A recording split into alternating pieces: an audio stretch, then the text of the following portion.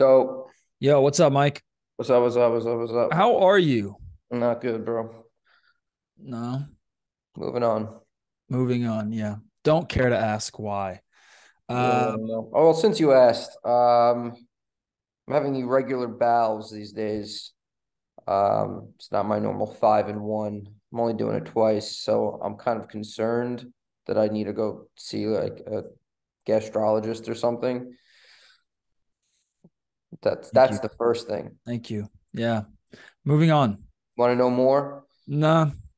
When I pee, there's a kind of a amber smell to it. Um, could be the amber that I ate the other night, thinking it was chocolate chips, but it's about it. Well, Want to this know has been a more? good. No, I'm good. I'm good. Good. Um, Well, you let me know. I'm here. I will. I will. So I think we probably just jump right into it. We're gonna talk about movies, some news, information, things of that sort. First, I want to talk about Easy Rider. You know the classic movie Easy Rider? Never heard of it. You know I love that movie, right? Yeah. Do you remember what I was like in high school with Easy Rider? No. Do you remember? No, Remind me. no, No. I was in love with it. I showed it to everybody. Okay. I mean, that's Manson. Jack Nicholson. I would show it to everybody. Oh, That's okay. how much All I right. loved the movie. I was like, Yeah, oh, you yeah, guys yeah. got to see this movie, Easy Right. Rider. Like it Apocalypse was. Now is the movie you introduced me to. I introduced you to a lot of movies, bro. Let's be real. Enter the Void is the only other one I remember. Let's be real. I've, pro- I, I've probably seen Every more good movie you've random. ever seen. I've probably seen more random Hollywood classics than you have because of my father. I've Yeah, probably seen a sure. shit ton of them. Bing Crosby and Bob Hope's The Road to Rio. You know what I Sure. mean? Like, No, you didn't even know what All Quiet on the Western Front was. oh yeah. Jesus, bro. You also introduced me to that old original Aladdin movie. Yeah, yeah, things like that. What was that one called? 1940s. What Yeah, was that no, made in bro, the that was 20s that was like or the 1920. 10s? Yeah, Yeah, that one's old. yeah. Okay, so anyways, Easy Rider. I love it. It's a Right. great film. They're doing a remake. What? They're doing a remake of Easy Rider. That's so stupid. I just So what stupid. Why do they gotta why? fuck? Just come up with original fucking ideas, So man. this is the thing. Are there no what is going on? What is going on in culture that no one, I mean, people have original ideas. No one wants to make them. Remember in the 90s, every movie was an original idea. Everything was a brand new movie, brand new concept, original. Now, nothing is original. It is a But remake, a yeah, prequel, a right, spinoff. right, right. So what the heck is going on? Well, isn't it that they're afraid to take chances because of money, right? Because they know now they just want the sure thing. The prequels, sequels, remakes, these are proven IPs, right? That they know will make money, the blockbusters. But my thing is, what changed? It was always a money making business. So money's always been involved in What was always a money making business? Hollywood. What do you mean? Movies. But what are you talking about? That what you just said makes absolutely no sense. What do you mean what What I changed? just said They was found a better way to guarantee making money. okay, That's okay, what fine. changed. Okay, what I mean, why do you do this? What I said made perfect sense. I'm saying they're doing this because they're guaranteed to make money. Okay. What happened? Why suddenly are they doing it this way after all of these years? It always, I'm saying money was always involved in Hollywood. It wasn't like, oh, they just did it for the love. Any movie, we don't care. We're not about making money. Money and bottom lines It don't was matter. always about making money. Right. So Absolutely. then why suddenly has it become more about that than the content than the films and the stories. I don't know, man. I mean, look, I think over time systems get refined, right? So the system of Hollywood got refined over time and they recognized, hey, it's better to use pre-existing IP to do this stuff. You know what I mean? So that happened. Um, that's just an evolution of the business, but I don't care about that.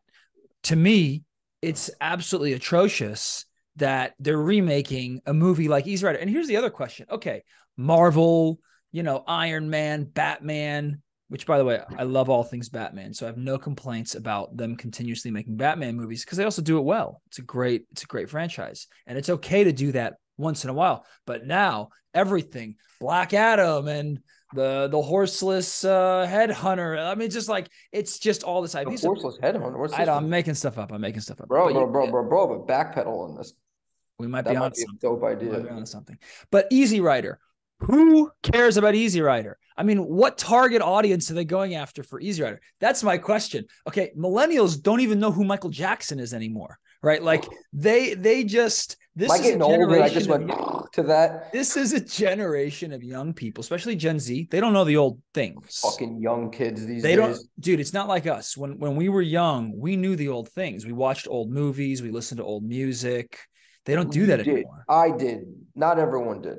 It's Really? always a thing. You know, generations are always like the older generation looks down on the newer generation with their Is music. that a thing? Is that a thing, or am I onto something here? Because I've believed this for a while No, no, that no, this no. generation, the young people, Gen Z specifically, and the younger millennials, they do not go back to the past and consume art media the way that we used to. And I think it's because they have an abundance of content thrown at them That might be a good constantly. point. And then it's this the algorithm world where things are constantly put in front of them, new, So, and everyone's on this hamster wheel of the new, and no one takes the time to go back and yeah. and look at what's back. Dude, Because I'm telling you, you I'm might sorry. be onto Hold on, something. I'll let you speak in a second. I just want to finish this. I'm telling you, the amount of young people that I have met that do not know who the legends are from back in the day, that have not seen the great movies like The Godfather or Breakfast at Tiffany's or any of these classic films, or know these classic. I mean, I don't want to pinpoint. I mean, we were talking with someone the other day to know who Marlon Brando was. Yep. Do you You remember can say that? it. No, I What are can't you say it. embarrassed? I'm not going to say that. Are you embarrassed? So it's crazy. It's crazy. I think it's a big thing. If you don't know who Marlon Brando is, please comment below so we can shame you publicly. No, I'm joking. But please comment below. I want to know if this is a thing or not. All right. Look, here. I think it's complicated as everything else is. It's not black and white. I think, all right, let me first say one side of it. One side of it, I think you are in a bit of an old person denial bubble, as we all do, where things change and we're like, what's up with these kids anymore? Why don't they like what I like? This is the way of the world, right? And we're just now in our, mid to late 30s becoming what they call adults. Let me finish, because this is it, right? Because I know as a kid, believe me, not everyone knew about the oldies. None of my friends did. None of my friends did. And it depends on the genre. So then you have people who are just like, all right, I like movies. You're a movie guy. There are people who like movies are my thing. And maybe those kids would know a lot about the oldies, but maybe those kids won't know a lot about the oldies of music because they're not into music. But the kids who are into music know the oldies of music. So it's not black and white that like there's just a blanket over knowing all about the oldies of every topic. So that's one thing. So you're just very much in this I'm a filmmaker bubble. You've been since your whole life. It's So you not see even it. film. It's Even music as well. sports. It's music as Music, well. sports, it doesn't matter. What I'm saying is anything in life, art, you've got to first off be into it to really care about the history of it. Okay. You do. So you got to step outside what you like in life. You specifically, Cameron, of like, I'm a filmmaker. I'm into art. I'm into this and that. It's Blah, not blah, about blah. that. Listen, I'm going to cut you off because you're saying the No, same no, no, thing no, again no, here. no. Let me finish my second point. It is definitely about that because you're wrong if you think that All right, go to the our second point. generation, all kids knew about the past movies. They Got don't. it. I could All bring right. all my friends. I want Second to off, respond to this. Please get to I the second do point. think you're right, though. There is a point that more content these days makes it harder to know about the oldest because without a doubt, you're sitting at home and you don't have 1,000 things to watch in one day, and an oldie comes on, and it's like I have no choice but to watch this. Like when we only had 2 or 3 channels, right? When we were younger. and forced to see things from the past because there wasn't as much content. So you do have a point with that. That's what I was going to say. Look, I am not holding it against young people for not knowing who, Jean-Pierre Melville is, right? Or not having had Word. watched the Exactly. Lone Samurai and Cub film franchise, right? There's a certain niche, and then there's certain things that film lovers within the film world, and same with music, right? There's like certain niches within music that I don't expect you to know. But when it comes to classics and legends, okay, there are young people who don't know who Prince is. Okay, they don't know. They didn't listen to Prince. They I never didn't see listened to Prince. Prince. You listened to Prince. You know who he is. You I know the knew who he songs. was. You've heard Purple Rain. You know who he is. Barely, You know who bro. Prince is. I You've know heard who his Prince is. songs. I was also was alive when he was at his heyday, so that's a thing. He was on the fucking radio because I'm 36 and he was making new songs when I was alive as a kid. Homeboy's dead right now, and there are kids who are just coming into their teenage years. Why would they know Purple Rain? You got to look at it. It's not all. This is a When way of I the when world. I was young, I knew artists who had died. I knew of them, and I had experienced their work because the media landscape back then gave it to me, and I consumed it. These kids are not receiving this stuff anywhere, and they don't seek it out. Now, yes, maybe I whatever the seeked it, or I sought it out. So you soaked it out. I soaked it out. Maybe I sought it out more than others personally, right? For whatever reason. Sure. Maybe I did because I really got into, classic rock, and then learning about and listening to, Pink Floyd and Led Yeah, Zeppelin, and you just were like a weird kid. so much great. No, dude, everyone knows classic rock. Everyone I knows didn't know classic. Pink Floyd. I remember walking around the hallways seeing Matt Jellison wearing fucking Pink Floyd and Stones and not Stones, whatever the fuck the other bands are. I'm like, what are these things? All I knew about was freestyle music, CNC Music Factory.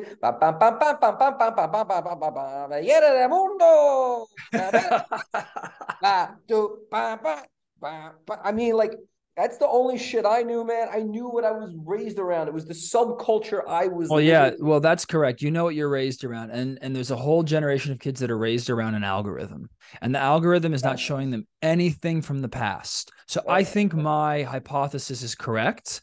I think that this younger generation does not explore past media and past art the way that we did. On whole, I don't think they do. I would love to know if there's a study about this somewhere. I'm going to do a little bit of research and see if there is anything, maybe. But if there isn't, this is A going to become hard my thing. life's purpose. I'm going all in. I'm studying this. I'm starting a foundation. Yeah, Okay. We're yeah, going to need grant money. yeah, yeah, Okay. We're going to need donations. yeah, All yeah, right. yeah. We're going to need scientists and thinkers, I'm great thinkers starting to see a little breakdown happening here, from man. You all feeling over the it? world to kind of look into this and see Some what's going neurosis on. going on in your You need to see eyeballs. what's going on. So, anyways, the Easy Rider remake. Also, Who? why Why? Does Easy any? Rider I'm not was gonna watch it. the You know thing what I is mean? easy. Like I'm the target audience. I'm the guy who saw it. Some things remakes, leave it alone, it was perfect. Sometimes remakes are like, you could do it. Like I actually think, and I know that for a long time they were talking about it, I don't know what's ever happened. I think they should remake Warriors because I think the concept is way better than the execution of it, right? I think it was poorly executed. It wasn't a lot of money. It was shitty acting. It was like this, Yeah, sure. I Like think Mad Max. they could crush it, right? Like Mad Max. Some things it's like good because they didn't do it well. Other things it's like, why are you going to remake Wizard of Oz? Why are you going to remake Easy Rider? Because Easy Rider was only good because of the way it was done, how it became to be, the story behind the story, right? The Also, independent. also, also, what the hell's the movie going to be about? Are you going to recreate the 1960s and just tell the story of two men riding motorcycles through the Only 1960s? relevant at that Right point in time. now, I mean, or are they gonna modern day it where they're just gonna be on their motorcycles like this the whole Yeah, time? He like, With like the motorcycles driving himself, and they're just yeah. yeah. By the way, that And, movie is not like very PC in today's standards. You know what I mean? So like, oh how is that well, gonna work? I'm sure Uh, they'll figure that part out. Yeah, by absolutely destroying what the movie is. I'm so like, I It's don't know. stupid. Like it's like when they tried to make a like the Three Stooges movie. I was like, the Three Stooges were only good because they were the actual Three Stooges, Right. the three talented men who are dead now. It Right. wasn't them playing these Yeah. characters that made it good. Yeah. Anyone could hit them. It was like we're gonna remake Charlie Chaplin movies. No, no, no, no, no, no, no, no. Yeah. Charlie Yeah. Chaplin was the movie. Exactly. Exactly. Without Exactly. him, you can't remake it. It Yeah. was his talent that made that movie. Right. Right. You got to know what It's you're remaking. yeah, you gotta know what You you're got to remaking. know what you're remaking. I agree with you. There are some things you can remake. Mad Max. What an amazing. It's not really even a remake, right? It's like a That one worked. Whatever retelling. happened? I thought they were gonna be making more of those. I mean, look, COVID probably just shut everything down for a long time. Who knows? A movie like that's big too. I don't know. Maybe it'll be like a Avatar thing. It'll take 20 15 years years. later. Yeah. Okay. Next topic. Guillermo del Toro's Pinocchio. Did you watch it yet? I'm sorry, who? Guillermo del Toro? You don't know who Guillermo del Toro is? Guillermo. Am I saying it Okay. wrong? Guillermo. No, no, no. By all means. What did I say? I said Guillermo. What am I saying? Guillermo. Oh, Guillermo. Guillermo. How do you say it? Guillermo de del Toro. Guillermo. Guillermo. Guillermo. You don't even have to say it with the Spanish, man, but it's not Guillermo for sure. Guillermo. Yeah. How do you say it? Well, now I fucked myself up. I wasn't. Well, his Guillermo. new Pinocchio is fantastic. Where'd you watch it? It's on Netflix. I couldn't find it. Yeah, it's on Netflix. I couldn't find it. Excellent. Yeah. I'm such a fan of this guy's work. Yeah. I Yeah. mean, he's the Good. best teller of fantasy and fairy tale alive. Yeah. Yeah. You know, like that tradition of just like a fable. He does that so well. It's really incredible. I want to see it. Yeah. I am surprised that Disney has not hired him full time and just said, you oversee our story, because he's doing look, not to take away from Pixar. Pixar also crushes, right? Pixar for a long time has been really fantastic in telling animated, universal for children and adult stories. And Del Toro's movies are certainly a little bit more adult themed in many ways. They're dark. They can be dark and they can really play that. But like a lot of early Disney films did that as well. Yeah. You know, Snow White did that. Cinderella did that. Bambi did that. You know, they dealt with hard themes and they weren't like easy. Where I think a lot of stuff now is like really, really easy. But Pinocchio was fantastic. Stop motion animation. Stop motion animation just blows my mind when I watch it because it's so much work to do. It's such Describe a skill. to people out there who don't understand what stop motion animation is. Mike, do you know what stop motion animation is? Of course, I do. All right. Well, They don't. why don't you explain it then? Oh, Cameron, I wouldn't take that pleasure away from you. You love to explain things to people so much. I You're talking really about like play, like stop. They have to move the arm again. yeah, The exactly. arm. All right. I just want to make sure you knew. Yeah, that's what it is. Like, It's where they work with little clay at figures Google right here. and they move Yo, it. that blows my mind. I don't know, like the patience that they have. Those guys. Dude, and when you're like, all right, Charlie. So you know the storyboard, what needs to be done by tomorrow.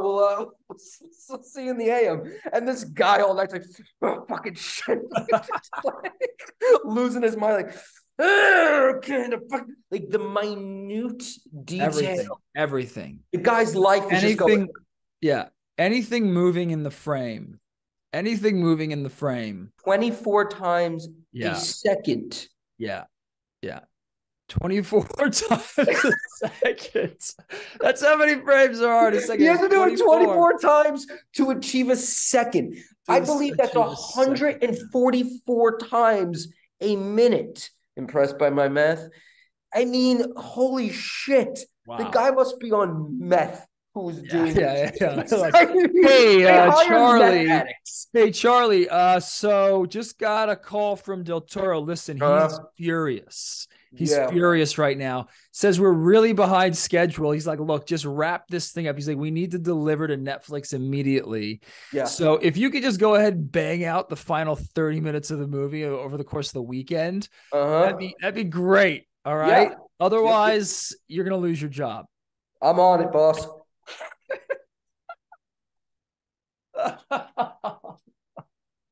Oh my God. Oh, There is let's no get to way. work.